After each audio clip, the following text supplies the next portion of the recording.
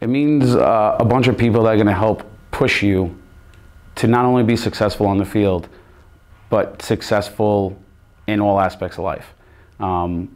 It's not just, the hashtag United Family is not just a phrase to try to show that, you know, we're better than other people, or this is a, you know, a cult of people. It truly is, you know, a family. Every family has good times and bad times, right? So the United Family means, hey, we're going to have a lot of good times together. We're going to experience some bad times together.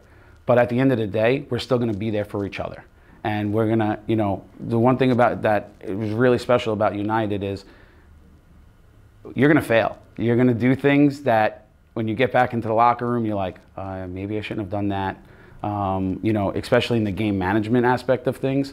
And, you know, the United Family is, hey, we're, you know, it's about like providing that like safety net of, it's okay, we got your back, you know, and we're going to help you learn from it. We're going to help you grow from it.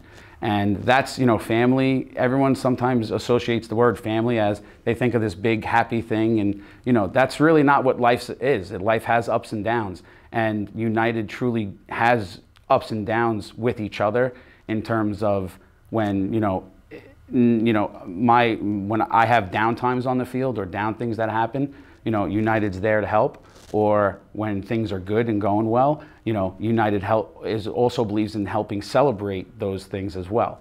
And, you know, that's what's great about it, because at the end of the day, you know, it's going to be about, you know, when we're at it, there's going to be a certain time where, you know, we're all not going to be able to physically do it on the field, but we're still going to have that connection. And, you know, 20 years from now, we might just be sitting around a campfire or something, and it's like, you remember all that?